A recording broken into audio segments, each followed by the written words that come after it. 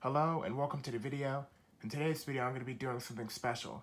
I'm going to be doing a film update on the sequel to the Battle of Roseburg movie. So for starters, I finally came up with a name for the sequel. It's going to be called The Invasion of Roseburg.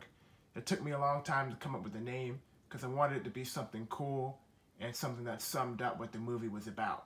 So I'm happy that I finally have a name and I could work on the poster and get the thumbnail ready, which I'm really happy with how the poster / thumbnail turned out, so it's cool that I was able to come up with the name.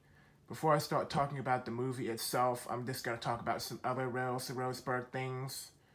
So the first thing I would like to talk about is it's going to be time for me to change my editing software soon and just the device I edit on as well, because I've been using the same phone for editing Battle of Roseburg for a long time. I think I've been using the same phone for all of Battle of Roseburg, the entire existence of the series, because I think my old Samsung was already crashed before I started Battle of Roseburg. I might be wrong.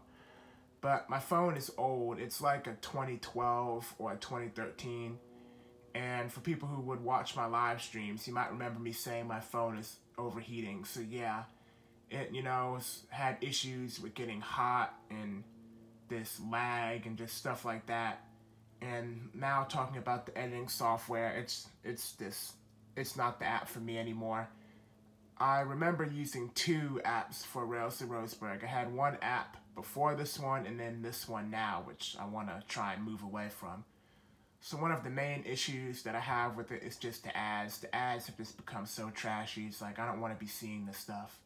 So the ads really ruin it for me. And also, this app has ruined my movies in the past. Like, I'm not sure if this is the one that I used for the Battle of Roseburg. The Battle of Roseburg was going to look a lot better than it did because it was clear and just very colorful.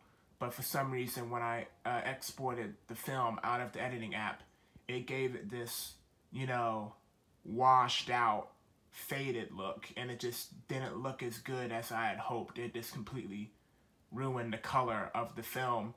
And I had already released a trailer like 2 months ago, and just all the hype was there, so I just released the movie anyway, even though it was washed out. So it completely really wrecked the appearance of the Battle of Roseburg. And talking about the sequel, The Invasion of Roseburg, like, it looks good so far. It looks, nice and colorful as the Battle of Roseburg was supposed to, but I've already caught it messing up my movies again. Like, there's a scene and like there's a little pixel thing in the sky. Like, it's nothing serious, but I want my films to look the best that they can. And when it's something that the editing app does, like, I look at my footage when, I put it in there, and it always comes out worse than when I put it in. And that's something that's been an issue with Battle of Roseburg for a long time, because if you look back at season 1 and season 2 and you're like, man, it's so blurry. Why is it so just faded and bad? Like, that wasn't the way it was supposed to be, because I still have the original footage from the season 1 episodes on my Google Drive, and you'll be amazed how clear and good they look. It's just, after they come out the editing app, they just get wrecked. And that's just very, very annoying. I want to find some good software that, takes out your video at the same quality that you put it in, which is something that I want to be on the lookout for. Also, if I can find one that doesn't have ads, or at least has clean ads, like a Fruit Loop commercial or something. So that's something that I would like to consider in this switching devices as a whole. I'm not really sure if I want to switch to one of my Apple products, because I use my Apple stuff for rail fanning and they're pretty loaded up right now with stuff. And PC editing is pretty difficult, so I might have to learn that, but we'll see what happens. So now talking about the Invasion of Roseburg and what the progress has been like. I'm happy with the progress that I've got done on the movie. It's not like 99% done or anything. It's still early days, but I'm really happy with how much I've gotten done so far, and the overall quality of this, because I want this movie to be like the new best movie I've ever made in my entire film career, because that's what I said about the Battle of Roseburg.